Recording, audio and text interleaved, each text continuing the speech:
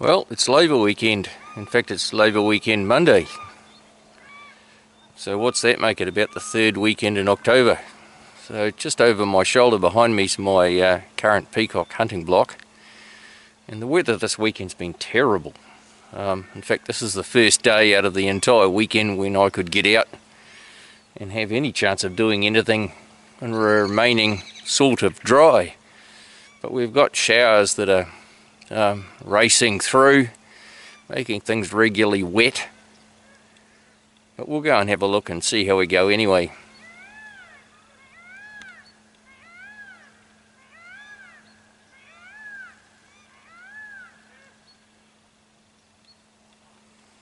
I don't know whether or not the audio on the camera picked that one up, but there's one over there asking for it.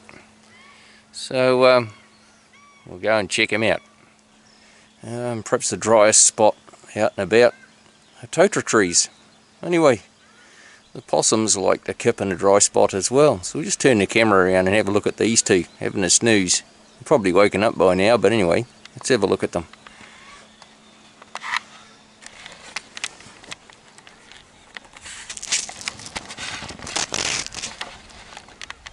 Just in this gap in here.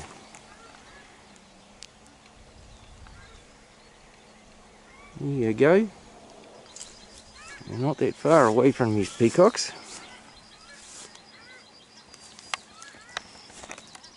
But between them and me, I've got a pond with some paradise ducks in it. And they've probably got chicks, although I'm not sure.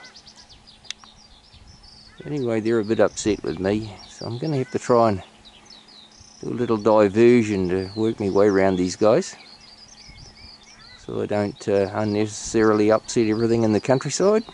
Well, I'm just trying to make a stealthy approach on this peacock. I'm working my way down through the set of totaras. I need to cross the next little grass valley, and I don't particularly want to do it in the open. Anyway, I've just spooked a duck. Just spooked a mallard hen. And look what we have here. There's 9 eggs in there. Anyway, we'll come away from here quietly so that the hen can come back to her nest. Definitely not fair weather hunting today. It's wet and miserable. The weather doesn't seem to bother the peacocks much.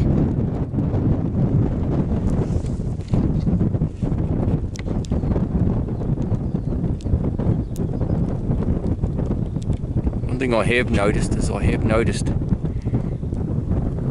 some of these male peacocks calling from what I would consider nesting areas. I don't know whether or not that's what's happening or not. I don't really kind of know at the moment.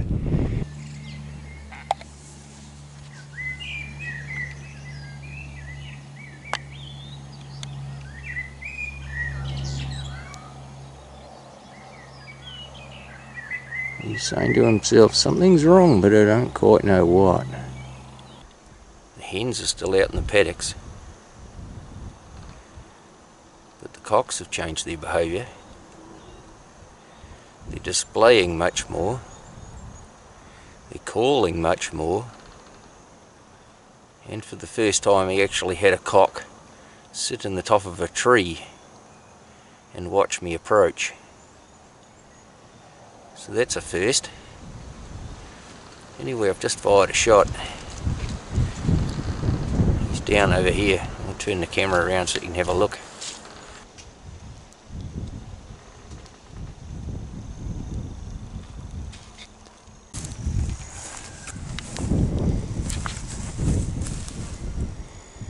Well, there he is.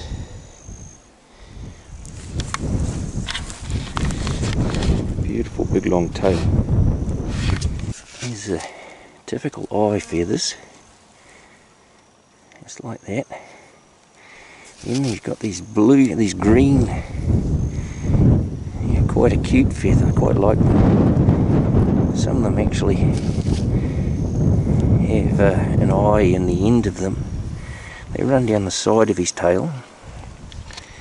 And right at the end of his tail, the feathers are a fishtail shape with no eye.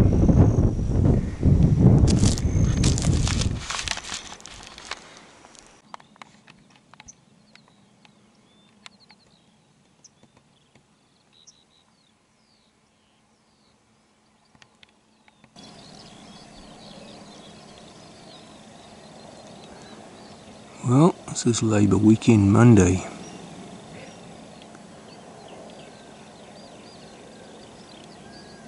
The hens are out in the paddock still, so they haven't started nesting.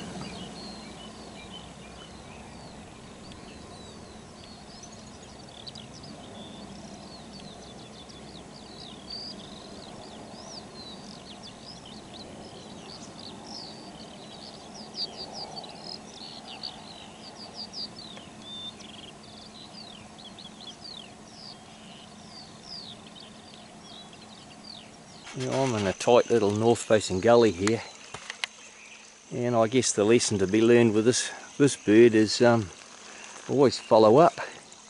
I fired the shot from up there and right across this gully and into this little basin area here, and he took off from here and flew what looked like a path down into the bush here, and looked like he was flying normally, and I thought I'd missed him clean. I'm always supposed to follow these little devils up because he didn't make it. Here he is here. Look at the spurs. Goodness gracious. I wonder if they actually use them on one another with intent. Probably. I just found one of my unrecovered birds. And what we'll do is he's been dead for a week at least, so we'll just put him in a tree here, wedge him in the tree, and we'll come back for his feathers later.